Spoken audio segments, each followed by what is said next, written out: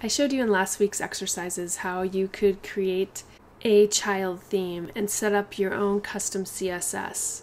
We're going to go ahead and continue our work on our child theme, and I'm going to teach you some other techniques to use that are best practice and also that will help you to make further augmentations. The first thing that we're going to start off by doing is we're going to start off by making a PHP file. If you look inside your parent theme directory, you're going to see that there's a bunch of different files located there.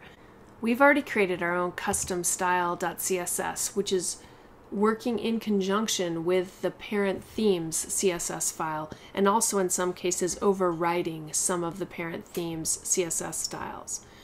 Now what we're going to do is we're going to be creating our own custom function.php file.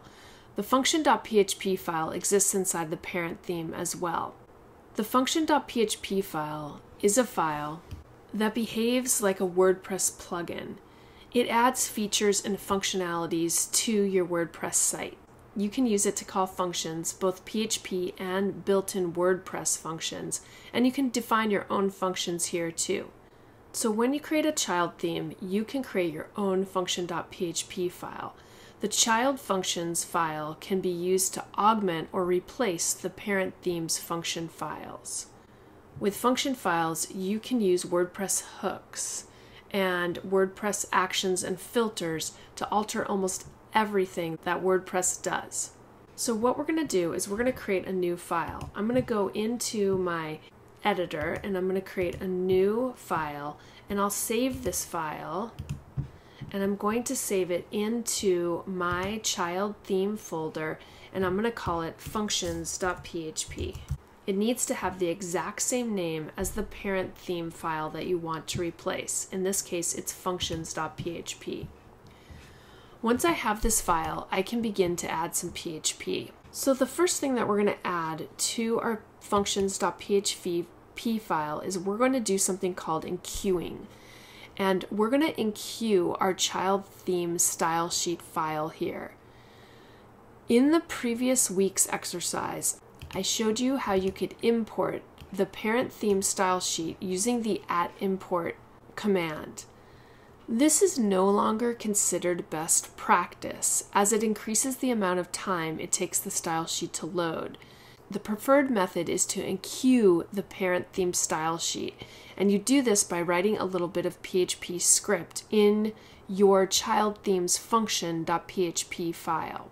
So I'm going to go into my function.php file, and I'm going to begin by creating an opening PHP command. Once I've done this, I can enqueue the parent and child theme style sheets.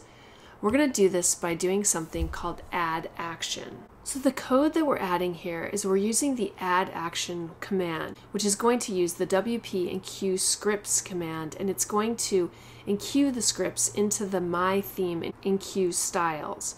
I also need to create a function here that will ensure that the custom styles that we're making in our child theme are being enqueued as a dependency, and they're going to be loaded after the parent styles load. This is important because if you make any styles that are going to overwrite your custom styles.css files, then you need to ensure that your CSS file comes after. I'm going to save the functions.php file. I'm going to go back into my style.css file, and I'm going to delete the @import rule, and we'll save the style file as well. At this point, if I go back into the browser and we look at the front end portion of the website and we refresh, we should see that the same results are still occurring. So if I go to my yoga retreats, you can see that my custom H2 settings are occurring, as well as the changes that we made to the navigation bar and on the home page.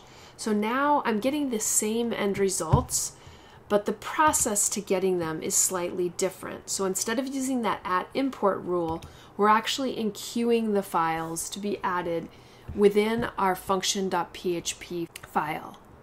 Unlike the style.css file, the function.php of a child theme doesn't override the parent function file. Instead, it's loaded in addition to the parent's function.php file. In this way, the function.php file from the child theme allows you to create a trouble-free method of modifying the functionality of the parent theme. And in this week's exercise, we'll be doing some additional modifications to the functions.php file, but this is the first thing that I wanted to teach you how to do.